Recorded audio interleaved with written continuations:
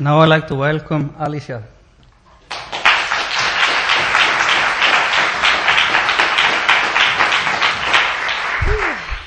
Hello, family. My name's Alicia.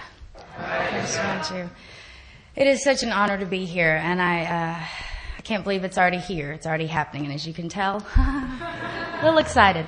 I want to thank Thor and everyone in the committee who was involved in putting this together, and my travel buddy artist who has taken me in and shown me your incredibly beautiful country. I was telling her that had I got stuck in a hotel room or something like that, I would have not had the experience of Iceland. And I think I need to get a T-shirt that says, "I survived Iceland," because we did Fast and Furious, but we saw it all, or at least a lot of it. And she did a great job. But thank you so much for this opportunity. And it's funny how God works, because I've had the opportunity to speak in a couple of other countries, and my father lives in China, and he was in town visiting, and he asked what speaking engagements I had coming up, and he asked if I was going out of the country, and I said, no, it doesn't look like I'm going to this year. And it was 2 days later, I had the message from Thor asking about this, and I called my dad, I'm going. So it's amazing. And when I think about my life in the past and who I used to be and the shell of a woman that I was, to think about how my life has changed and that I'm now traveling around the country to carry a message of God's hope through the 12 steps of Al-Anon and other fellowships, it just blows me away. It's almost the how did I get here kind of deal, you know? And I'm just blessed to be a part of this. First time I told my Al-Anon story, I was preparing for it and thinking about it, and I was like, okay, I've married an alcoholic. Well, I've married 2 alcoholics. Well, my mother's an alcoholic. Well, my uncle's an alcoholic. And it just hit me that I thought it was just my current husband that was causing the problem. But no, the problem goes way back to childhood, you know, for my family. And I'm from a town in Texas, and this lady and I were laughing that as soon as you hear Texas, you think everyone wears cowboy hats and rides horses everywhere and ropes things to get them, and that's not the case. But I thought that was funny when we were talking about it. Okay. But I'm from Texas, and I come from a fairly normal dysfunctional home, whatever you want to call it.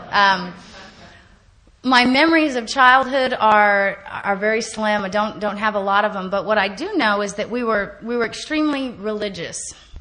I went to private school for 10 years, raised in a Christian home. My father was a pastor at all the different churches that we went to. He's the worship leader, which was the musician, the song player. And so the rules in our household and the God of our household, which is very strict and very confining, and you must act this way or else. And behind closed doors, our family was crazy. But every Sunday morning, we'd put on the Sunday morning face and get dressed up and praise the Lord, you know, and smile, and you be nice, and yes ma'am, and then you'd get back in the car and get home, and the insanity would begin again. And this was with no alcohol in the home at this time. This was just dysfunction. And I can recognize now that I started to learn from a very early age how to act like everything's okay, and how to begin this denial of my life is normal, you know, and just kind of this, everything's great here. And I carried that throughout my whole life. I am an incredible actress who knows how to play the part, to say the right things, to make you believe that I'm okay. And I learned it from childhood. At about 14, my dad had an affair with the pastor's wife. Oops. Yeah. So things took a little turn, and my parents got divorced. We got kicked out of the church we were going to, got kicked out of the school I was going to. My dad went on his little Christian path and kind of left us behind, and my mother began drinking at that time. And she had drank and done other outside issues during hippie times, but I'd never seen her drunk in my life. And so as my dad left, the drinking for her had picked back up. And I also qualified for some other 12-step programs, and it's hard to tell my story without adding some of my own stuff in there. But my mother began to be my party buddy. You know, the mother-daughter relationship took a big turn, and I became the mother and she became the daughter. And I had to take care of her. And she was the cool mom because, you know, my friends and I are starting to do teenage party stuff at the time, and she was the mom who you could party with, you know. And so for a while it was fun. It was like, wow, look what a cool mom I've got.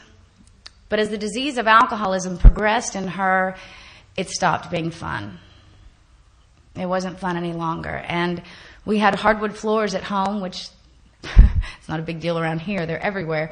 But we had them in our hallway, and you could hear her footsteps. And I remember as a little girl trying to go to bed and just praying that Mom would just go to sleep, and I would hear the coming down the hall, and it was just, no, no, no. I mean, we would get in trouble for not brushing our teeth long enough, and for, did you dental floss? And she'd be screaming drunk, and it was like, Mom. And I used to hide dental floss under my bed just so I could show it to her as soon as she walked in. I'm just scared today to dental floss my teeth. God. But it was just things that it just started to go south very quickly. And, you know, by 17 years old, I'm in my own journey of alcoholism, and I had a car accident that I hit a telephone pole going about 45 miles an hour, and I was in a blackout myself from drinking and almost died. Spent 3 months in the hospital learning to walk again and all kinds of things. And what I'm told happened that night is that my friends brought me home, and my mother was there, and she was drunk. And apparently she and I got in a fight, and I left and hit the pole not even half a mile down the road. And so my mother carried extreme amounts of guilt for that night, because only she really knows what happened. I don't. And I began to find out how this victim role works at an early age. I clicked into it that if I would say certain things to make people feel sorry for me, I would get something. And it was like, you know. So I began to become a master at this victim role, you know. My first sponsor used to say my V is flashing because I would be blaming something on someone at victim, because I'm good at it. And at 17, I began to use this car accident as my victim trump card, as I like to call it. It was just when I'm about to not get my way, it was like, boom, boom. Well, what about my wreck? Oh, you know. And I learned this stance very early on. And again, I'm so selfish and self-centered that I don't even think about the fact that my mother carries guilt of the coulda, woulda, shouldas. You know, if she could have only stopped me, if she would have done something different. She carried so much guilt, but I'm too selfish to care. I just know that when I play the victim, I get my way. And so that began to add more fuel to our relationship. And, you know, I go off to college at 18, and my younger brother and sister are still living there with her. And they're 8 and 11 years younger than me. And so I at least was a teenager when I got to deal with my mother's alcoholism. They were children. And they got the brunt of this. And the most damage was done to them. And, you know, at one point in my senior year, I had to run away from the house because one of her rages that she went into, and I went to go live with my sister, my older sister. And now I'm the older sister, and my younger sister's calling me, crying, I've got to get out of here. She's crazy. And she would come to stay with me. And so I'm watching just the pattern repeated. And I'm seeing the effects of alcoholism on my younger brother and sister. My brother, the way he handled it, his coping mechanism was anger and religion. He would hide behind religion and act like he was great and everything was fine. He followed my dad's path and would smile like everything's wonderful, but inside was this explosive little boy that was so angry, and you could just see it when you looked in his eyes. My little sister, she turned out to be, I was the caretaker for a while, and then she took my spot and ran with it. She, to this day, she's 21, she's 22 now. She, to this day, is Mom's biggest protector. And anything that goes wrong, she'll stand up for Mom and cover up for Mom and have some story or excuse. And yet she doesn't see that anything's wrong with her either. And so we've all 5 of us, there were 5 brothers and sisters, we've all had different stages of her alcoholism. But I was able to get out of the home, so I didn't have to live it anymore. Well, I go to college, and again, I've got my own disease going on, and so college wasn't really important anymore, and so I drop out of college and I meet my first ex-husband. I've decided to quit getting married because I have to label my ex-husbands. But my first ex-husband, he had just gotten out of prison, 5 years straight, alcohol and drug charges. Thank you. Oh, just wait. I knew he abused women because I had been raised around him. His sister had been my best friend growing up, and so he was the hoodlum of the neighborhood, always in trouble. So he abused women. He didn't take care of the 2 children he already had. He had no job, no car, no money, and he was all mine. Thank you. Thank you. And I absolutely believe that some of you women would have fought me for him. No, he's too sick for you. I want him, you know. I mean, I don't know. I am a loser magnet, man. Give me the sickest one in the room in every area, and I'm going to attract him. And that's what I did. And the big book of Alcoholics Anonymous talks about made some decisions based on self that placed me in a position to be hurt. And that's exactly what I did in this relationship. I made some decisions based on self. Let's see. I don't like to be alone. So here we go. Here's someone to latch onto. Here's a hostage I can take. I was going to change him. Mm-hmm. And my Wayward Souls program, praise the Lord, was going to turn him around, and his family would see what an incredible woman I was. Again, at the time, I'm doing my own disease, and he's involved in that lifestyle, and so I like that, and the excitement that comes with it, you know, his bad boy, all his prison tattoos. It's like, God. So I hook up with this man, and that began a 6-month spread of probably the darkest time in my life, and this is where I really began to become a shell. I began to lose everything that I stood for. I began to lose my voice. I began to lose any self-esteem I had left, which wasn't much. The abuse started with him at 6 months, and I stayed for 6 years. He almost killed me 3 times. There were scenes where I'm at the bottom of the stairs of our townhome with my bags packed, and my nose is bleeding, and I'm bruised, and he's not anywhere around. I could have left, but I can't walk out the door. It was like so many people have heard that part of my story and go, why? And it's like, I don't know the answer. I just know that I couldn't. And that would happen a lot. And my changing him plan did not work. But at one point, he got put back in prison. And I decided that if I married him while he was in prison, that would keep him sober. You know, I thought if I became Mrs. Satan, if I became her, then everything would change. The abuse would stop. He would stop using so much. I mean, this is what I needed to do. And so when he was in jail waiting to be transferred to prison, I posed as a missionary intern. I lied and got up to the 3rd floor of this jail that he was in, and we had a quick little 60-second ceremony. He was in a lovely orange suit. It was very romantic. We didn't have flowers and candles like this, but it was a quick little ceremony, and I am now Mrs. Satan. And I really was under the delusion that our lives were about to change. This was it. This was it. I mean, how could it go wrong? Well, when I left jail, that sounds bad. When I left the church, and they were throwing rice. I'm just kidding. They didn't do that. But as I left, I go to my mom's house, and here I've got my marriage certificate in my hand. I mean, I am just beaming. Look at what I've done. So proud of myself in La La Land. And I cannot figure out why, but my parents were not very proud of me. You know, they'd been raised around him also. His name is Kirsten.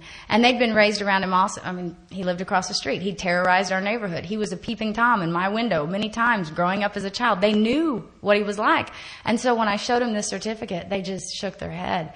And I was in such self-delusion that I really didn't understand it. And I was crushed that they couldn't support me in my decision. Well, he spends a year and a half in prison this time. And when he gets out, I'm ready for him. I'd gotten us a townhome. I had it fully decorated. I had stayed sober myself for that whole time he was in there. I'd stayed dry, rather. And I've got this wonderful life plan for him. Now I'm really fixing it. Okay, I've got this. I'm the happy wife now. He's going to stay sober. Within a month, we had a glass of champagne to celebrate that he was out of prison for alcohol charges. And it seemed like a good idea to me.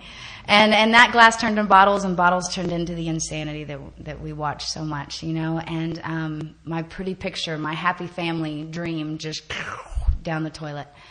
By the end of that stint with him, we had lost everything to the disease. The couches were even given away at the end to support the habit. I'm probably 40 pounds underweight, sunken in eyes, hair falling out, bruises. I mean, I'm just dying. And I had a knife to my wrist, and I have a little scar to show for the night, because I was stuck. I could not leave. I would look at myself in the mirror and just go, what is wrong with you? Leave. And I couldn't go. And the lies I had told my family about, you know, where this bruise came from or what was going on now or why we didn't have rent money and why, I mean, I was such a master game player that my relations with my family had been kind of severed because they were so tired of my lies, you know, because I would get caught in them and just be like, oh, well, I meant that and so I have no one and I can't leave. Well, by the grace of God, I was able to leave one night and actually went myself to a treatment center to get help from my own problem. But I get there to this treatment center and I decide that I really don't have a problem with alcohol and drugs. It was just him. It was the man I was married to. So I decide while I'm in treatment that I'll find another hostage. and I did. I found a 19-year-old kid. And I was like, love me, you know, and I'm following. And here I am. I'm supposed to be at this treatment center for alcohol and drugs to try to get better myself, but, you know, Kirsten's been out of the picture for 2 days, and so... What? Is that... That's long, isn't it? I know. It was tough. It was tough going that long. But he was only gone, you know, 2 days out of my life, and I don't do well if I don't have someone to work on. You know, someone needs me out there, and I must find who it is. And so I took this kid hostage and spent my whole 30 days in treatment wondering where he was going, what's going on. I was the model patient there, even though I didn't have a problem. These people had problems. I was just there to get away from Satan. And so I spent my whole 30 days doing that. I took notes in the doctor's meeting. I was voted most likely to stay sober. I was secretary of the community. I was great. And I get out of there, and I decide to move to this small town. It's called Kerrville, Texas. It's about 60 miles away from my hometown of San Antonio. And there's not a lot to do in this town. You only do two things here. You either retire or you recover. That's it. That's it. There's nothing else to do. We have a Walmart, which I think y'all know what Walmart is, and that's all. And so I think that this is a great move, you know, because San Antonio and the men there, that is the problem. If I move with my hostage, oh, he moved to Kerrville too, by the way, little incentive. But I moved to Kerrville, and I don't do anything for myself. I don't do any meetings. I don't do anything. I really don't have a problem. I just needed to get away from San Antonio. And my whole plan got really ruined because my hostage relapsed. Poor guy. His name was James. I need to give him a name. James relapsed. And so here I am again. Now I'm in a small town with nothing. No God, no program, no anything. And I'm miserable. So what do I do when that happens? I find another hostage. My first husband went back to prison during this time, and we had lost everything, so there was not a lot to split in the divorce. So I just sent him papers, and he signed it, and I was free. Within a month, I meet my second ex-husband. He was living at the men's halfway house, which actually, those were the only meetings I would go to, because they were very spiritual. And they had a lot of men. But I was like a predator, you know. It's just hanging out at sober men's houses looking for dates. And anyway, so I meet my second ex-husband, and he was in relapse, and I was in relapse. He was an alcoholic. I was an alcoholic. So it was love. I mean, just like that, it was love again. And that began an insane 6-month binge with this man, if you will, that that my own disease took me to new depths and new levels and new darkness. And little did I know that I had hooked up with the chronic relapser. I had no idea. He had been to, at that time, probably 20 treatment centers, and knew the big book from the title page to the period on 164. He could quote it. He knew everything. He had a child that he had no rights to because of his disease. I knew none of this. I just thought he was cute, so I had no idea what I was getting involved with here. And in January of 99, I don't know what happened. I don't know what clicked. I don't know what was different, but I knew I needed to do something to get help for myself. And I walked into a 12-step fellowship, and by the grace of God, I've been sober ever since. And he walked in that meeting with me, and we both picked up Desire Chips. And this was it, my new happy family. We were going to go to couples conferences. We were going to sponsor couples. We were going to travel the world carrying the message of Alcoholics Anonymous. And I had another great plan, He didn't follow my plan. I tend to write scripts that don't ever get published. People don't do what I want them to do. And when I had about 2 months sober, he relapsed for the first time. And that began just an insane journey that, thank God, brought me to the rooms of Al-Anon. My first AA sponsor, when I had 2 months sober and he relapsed, she said, Alicia, leave him alone. Leave him alone. Let him go. She knew his history, and she was like, you need to leave him alone. He needs to get better. You're going to get in the way. And I'm so delusional that I'm saying, no, he needs me. All these men obviously don't need me, but I think they do. He needs me. I'm going to help him. If I leave, who's going to help? All the insanity began. And so basically she tells me to leave, and it's probably a good idea. And I say, no, I'm not going to. And made a lot of decisions based on self again.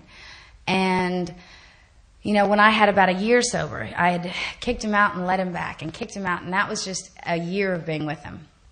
Then when I had a year, I find out that I'm pregnant. And he was in treatment at the time, and I was just terrified because all I've ever wanted to do was be a mother. That's all I've ever wanted. But this was not the picture. This was not how I wanted it to happen. I was living in a garage apartment about the size of this podium. It was like this big. Bathroom, living room, kitchen. It was teeny. I had a job that didn't have any insurance benefits.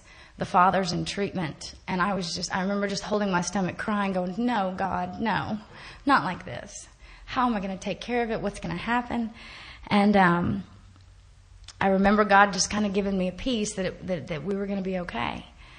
Regardless of what would happen to Shane, I was going to be all right with this child. And he stayed sober through most of the pregnancy. And so my denial begins to kick in that this is it. We are done. The insanity is over. The happy family is about to begin.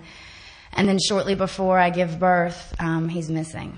And my ex-husband is the disappearing alcoholic addict. He doesn't ever do it at the house. He's just gone. One day I'm going to get a loaf of bread, and 3 days later, he still doesn't have bread. And it's like, huh? One time, bless his heart, he left to go get bread and came back with some dead flowers. He was like, I went to get bread and I bought you flowers, but then I smoked crack. It was like, he had great intentions. He wanted to be there for me as a husband. He wanted to be there as a father. But this disease, he had no power to do that. And so the birth of our child comes. They had to induce labor, and it didn't work. And so he went home to go take a shower and ended up, it was time to give birth, and I'm calling him. We lived about 20 miles away from the hospital, and I'm calling him, and he's not answering. It's like, no, not today. Not today. And I just keep calling. I'm like, okay, he's taking a shower. He's taking a shower. La, la, la. I know why he's not there. But my family's all around. I must act tough. I must act like he's the good, loving father. I've got to put the front on. And so here I am on the table. I had to have a C-section. They're about to take me into the operating room, and he shows up. And there was a huge weight lifted, because now I can act like, see, I told you everything's fine. But I could see in his eyes everything was not fine. He was loaded. you know, and God, what a nightmare. You know, this is not how it happens in the movies. You know, the baby's supposed to come, everyone gets cigars, everything's great, and this was not how it happened. And ended up having to he stayed at the hospital with us for 2 nights and then went home to go take another shower. Damn showers. And he never returned, and this time there was no finding him. And a friend had to come pick me up from the hospital and bring me home, and I get home, and, you know, again, in my fairy tale land, you come home to a welcome baby home party and everything's happy. Well, I walk in the door and he's loaded on the couch, and I'm just shaking. And I am so disconnected from God at this point because the effects of this disease have gotten me so blocked from God that I am just miserable. I am a miserable human being, and I can't even enjoy this experience of this gift God's given me because I'm so angry at him. You know, then the baby would cry and I would just lose it. And, you know, by this time I've quit going to my own meetings that I need to go to. When I did go to meetings, I would talk about God and the power of God and how spiritual I was. But then I would come home to him, and y'all know the movie The Exorcist? My head would spin and I would, you know, I hate you, and look what you've done to us, and blah, blah, blah. And I was crazy. So here I am, I'm living a double life again. I'm acting as if I'm Miss AA, but inside I'm dying. And it's around his disease. It's not even my own disease. And I'm crazy. So the baby's here. The happy family's together. And I'm miserable. I think it took a couple more months of insanity for me to finally walk into the rooms of Al-Anon, because Shane said to me one day, he said, Alicia, you're not happy if I'm drunk. You're not happy if I'm sober. And I just, excuse me? Because here I've got years of sobriety now, and I am Miss Kerrville AA, like it's a big town. But I am Miss Recovery. How dare you say that to me? But for the first time, I heard the words, and I couldn't deny it any longer. My insanity had nothing to do with him. It was all about me. And it was a hard chunk of truth to swallow, because it was like the little lie I'd been living my whole life. I'd blamed Shane for everything that was wrong with me, from headaches to stubbed toes to anything. It was all his fault, you know. And I'm the queen victim. I used to love to tell stories about how he had relapsed and what he had done this time. Oh, you know, and poor Ethan, that's my son. And I would just vomit this stuff on people without them even asking. It was miserable to be around me. And so for some reason, all of a sudden the blinders came off and the truth sunk in that this had nothing to do about him. It was all about me. And as I walked into the rooms of Al-Anon, a lot of the ladies that were in this meeting, they had husbands who were in AA, so we have open meetings in Texas, and so they would come to those. And so they knew about me, and they'd watched me with Shane for years. And so as I walk in, they just went, finally, you know, what took you so long? And I remember sitting in that first meeting and listening to these women share. Because the Tuesday night meeting that we have is kind of a newcomers meeting, and I thought I'd been so crazy for so long, and to sit down in a room full of other crazy people, it was just welcoming. I wasn't the only one, you know. I wasn't the only one who sat up night after night just staring out the window, wondering if his car would come home. I mean, guys, I would sit there and just do this. I'm sure some of you can relate, and just thinking, if I take my eyes off the thing, his car may not come, you know. I would sit there, you know, and the car would come. Oh, is it him? Is it him? Is it him? Not him. And hours of my life wasted at windows. And I'm not even doing drugs anymore. It was not even that. It was waiting for him. Telephone calls, the phone would ring, and if it wasn't him, I wouldn't answer. You know, the isolation, I'd lost the friends. Fear-driven woman, that's all I was. Knowing that I was about to get the call that he was dead, and I would just pace around the phone just waiting to get it. I know he's dead, I know he's dead, I know he's dead. I had no life. And yet, I'm Miss AA, you know? Insane. And the sad part is that my son began to get affected as a child because he would need my attention, you know? He would need mommy time. He's just a baby. And yet I've got the stroller or the swing next to the window so I can stare out the window. Or as he gets older and he's trying to talk to me, and I'm going, stop it, just stop.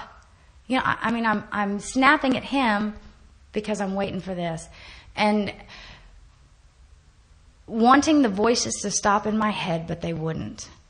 Wanting the plan to stop. Wanting the what-ifs to stop. Because apparently I am a master at what we call catastrophizing.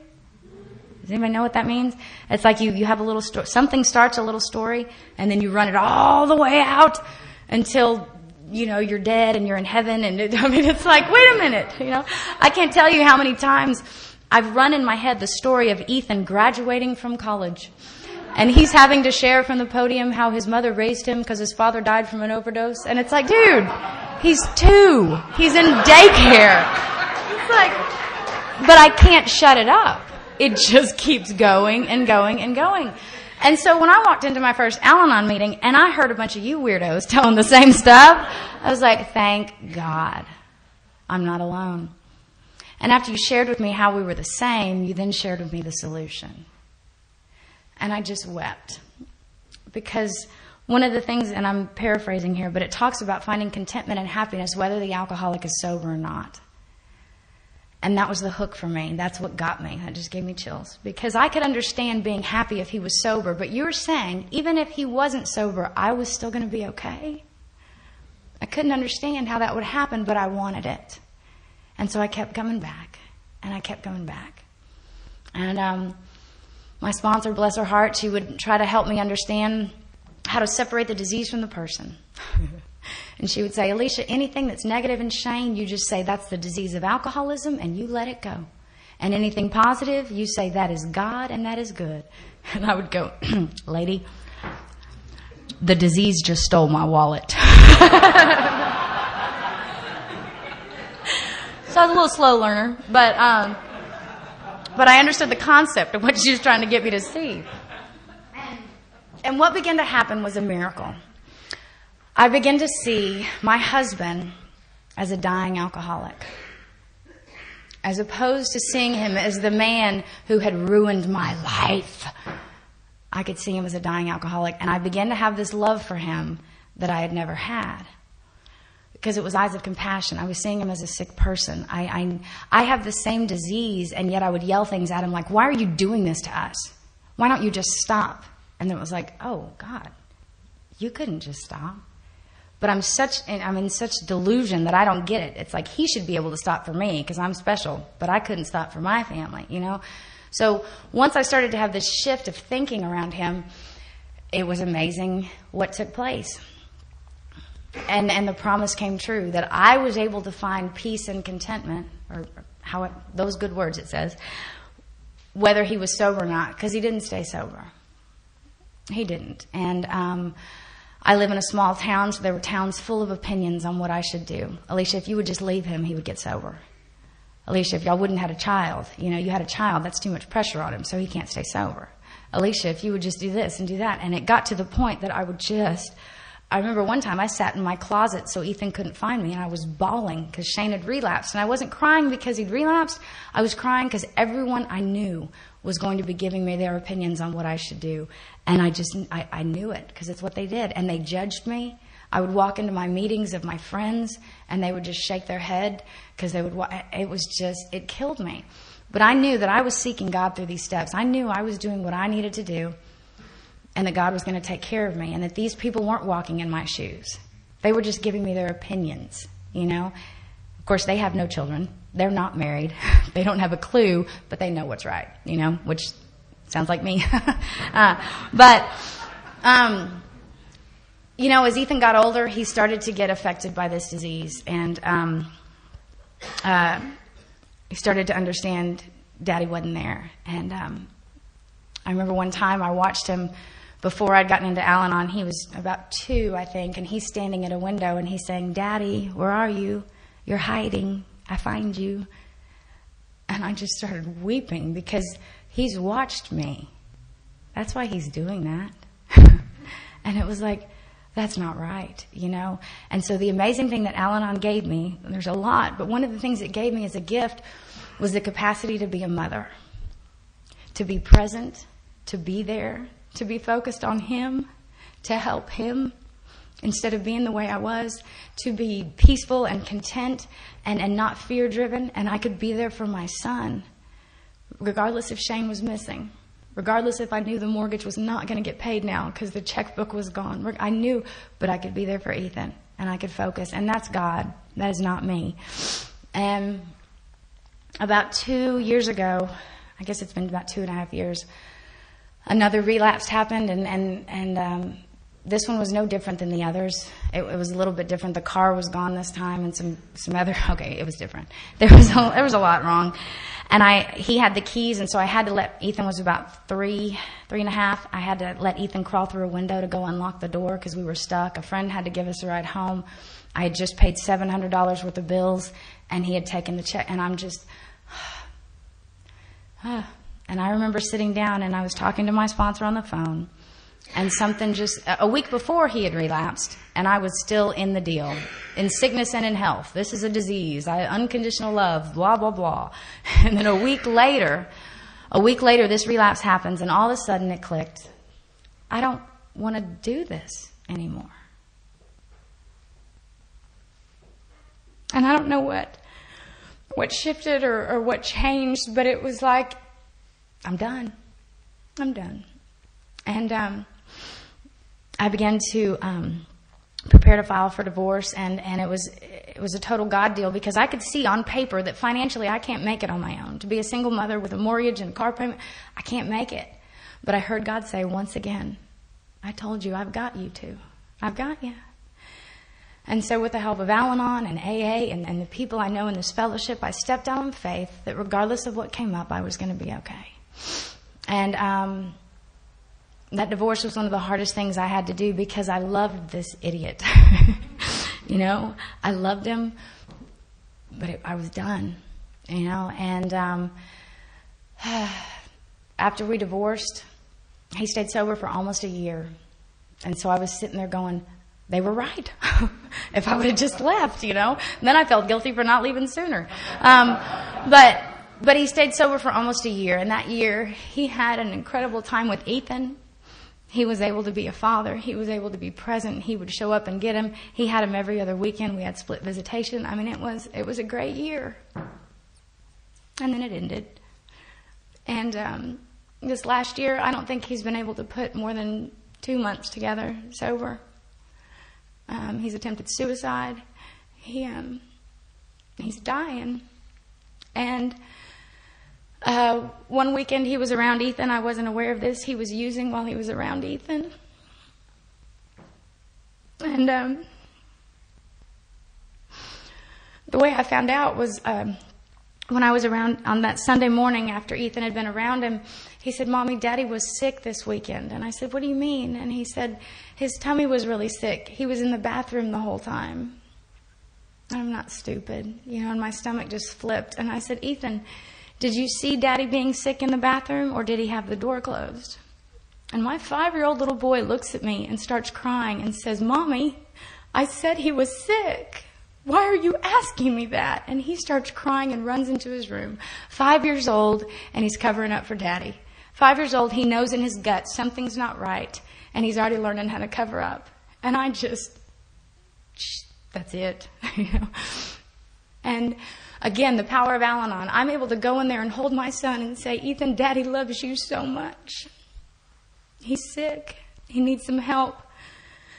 Instead of going, your father's a piece of crap and he's a jerk and he's never been around for us and I hate him, which is what my mother did to me about my father, you know.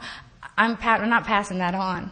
I want this child to know how much his daddy loves him and that if he could be there, he would be. Because that's true. This is a disease. My ex-husband is not a bad person. He's a sick person who needs to get well, but he's going to need to get well on his own because we're getting out of the way. The big book says the alcoholic's like a tornado roaring through the lives of others, and I am tired of being in the tornado path. You know, it's time to get some shelter.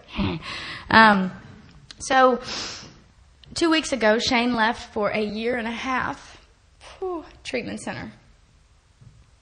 I don't know if this is going to work. I don't know. It's a different deal. It's not 12-step. It's a Christian-based program where you're basically locked up for 1.5 years. But he had to tell Ethan goodbye. Whew. Thanks.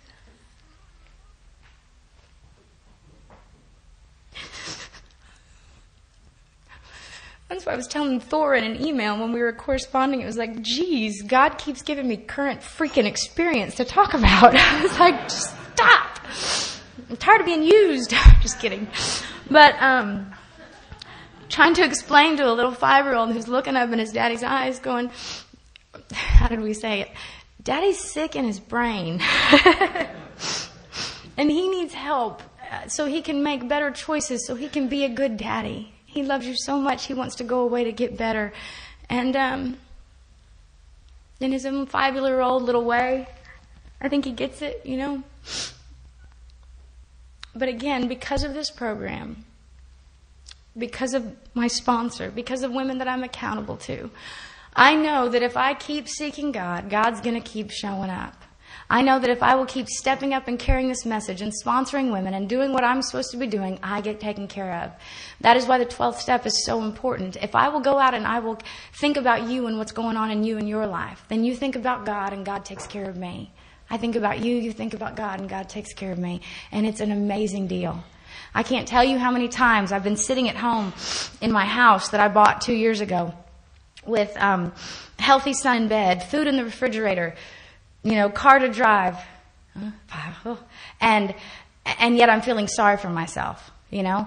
And the phone will ring, and it'll be one of my sponsees. And if I will think about her and what's going on with her, by the time I get off the phone, all of a sudden, my life's not that bad. I'm going to end with this. First of all, real quick, there he is.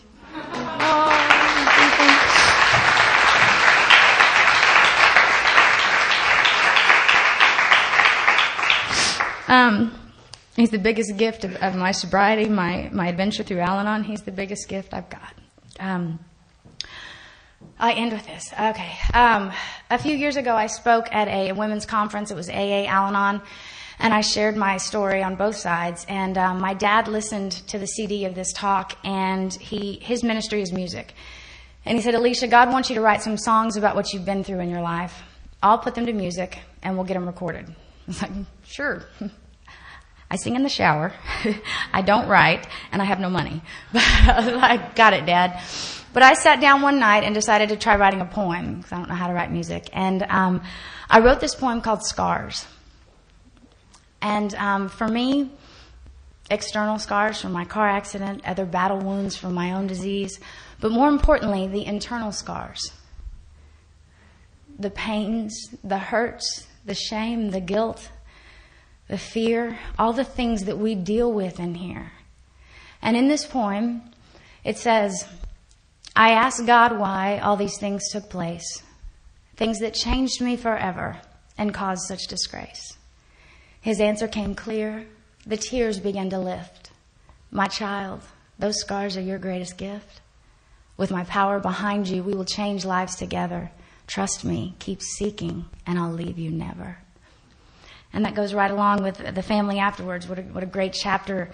And page 124, it says, this painful past may be of infinite value to other families still struggling with their problem. We think each family which has been relieved owes something to those who have not. And when the occasion requires, each member of it should be only too willing to bring former mistakes, no matter how grievous, out of their hiding places. Showing others who suffer how we were given help is the very thing which makes life seem so worthwhile to us now. Cling to the thought that in God's hands, the dark past is the greatest possession you have, the key to life and happiness for others. With it, you can avert death and misery for them. And that is the paragraph of my life. All my mistakes in my own disease, my mistakes with Shane and my mother, and I mean, all of it is going to be used. It's my greatest asset today. All the things I used to be such a victim around are now my biggest asset. And because of these gifts that I have in my life, I have the power to help change people's lives. And when I see the light come on in a sponsee's eyes, that she realizes there's hope from this, there's freedom from this, I know I've done my job. And when I get to use all this crazy insanity and all this pain around Shane to help another wife give strength, whatever it might be, I know I'm using my greatest asset. And what y'all are doing here in Iceland is just about that. You're continuing to carry the message. You're continuing to stand as a strong force and fight for what this deal is about. this is a family disease and there's freedom on both sides. I'm really going to freak you out. I'm going to end with singing the chorus of this song. You thought I was kidding.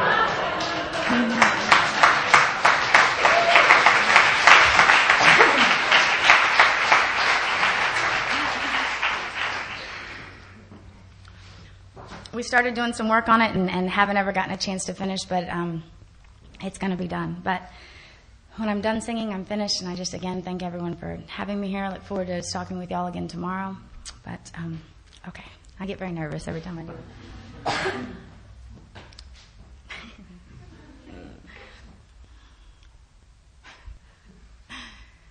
So now with God's power, all the scars make sense. My spirit protected, I have found my defense. There is hope for you, 'cause there was hope for me, and He'll walk you through it. Believe that you're set free from the battle deep inside, and it's more than you can bear, and you're crying out for comfort, finding nothing there. There is hope for you, 'cause there was hope for me, and He'll walk you through it. Believe, oh, you can be free.